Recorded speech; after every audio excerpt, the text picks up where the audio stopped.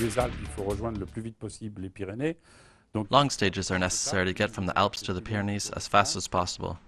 This is one of the longest stages of the Tour de France, with difficulties from the outset, as riders will be sent over the summit of the Col du Granier.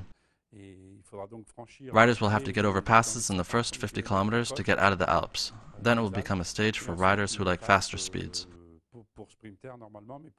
Most likely, a breakaway will be able to gain significant distance as everyone will be a little tired after the first week of racing and from the mountains. The leaderboard will be well established by then, leaving room for riders gunning for a stage win.